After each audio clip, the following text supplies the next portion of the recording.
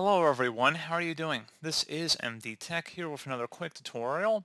In today's tutorial, I'm going to show you guys how to go about resolving if you're having an issue when attempting to reset your PC and it appears to be stuck on your Windows 10 or Windows 11 computer.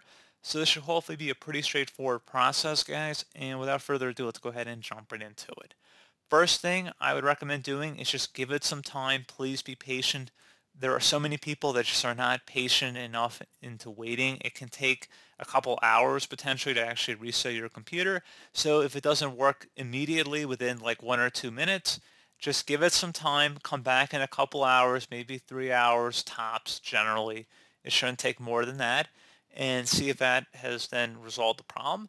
If you're still having a problem, which I would recommend really just waiting and trying to let it finish, would be just to do a hard power off of your computer. So then just turn it off right on the power button. So hold it down, shut off the computer, and then turn it back on.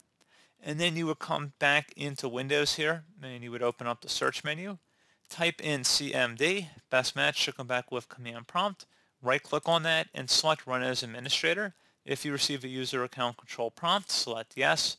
And now you want to go ahead and type in SFC followed by a space / scan now. Scan now should all be one word attached to that / out front.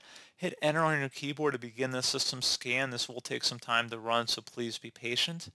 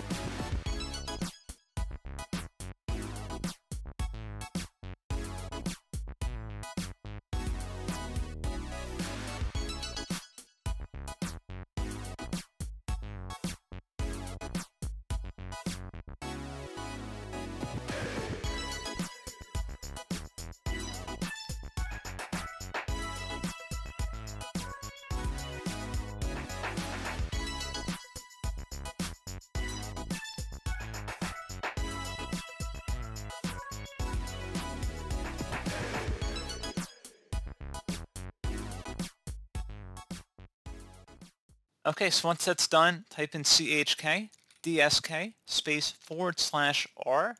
Again, exactly how you see it on my screen. Hit enter. So it should come back. The type of this file system is NTFS, cannot lock current drive. Check this cannot run because the volume is in use by another process. Would you like to schedule this volume to be checked the next time the system restarts?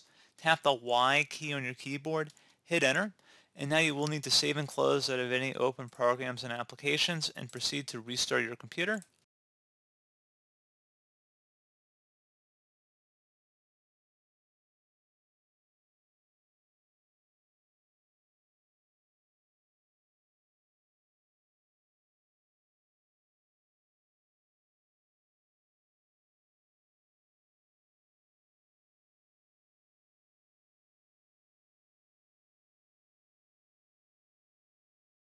So it'll prompt you if you want to skip the disk checking, press any key. Do not press any keys on your keyboard. I'm going to because this scan could take quite a while to run, upwards of a half hour to an hour or a couple hours in some cases, depending on how large your hard drive is.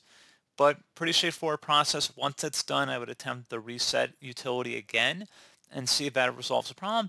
You can also consider trying a system restore as well if you have any restore points saved on your computer and attempt to restore your computer back to an earlier time. So that's kind of an alternative to resetting your computer as well. And I would recommend trying that before you have to reset your computer anyway, unless you're going back to factory settings like you're selling your computer or giving it away to someone else, in which case I could understand why you don't want to just do a simple system restore. But pretty straightforward process, guys. I do hope that I was able to help you out, and I do look forward to catching you all in the next tutorial. Goodbye.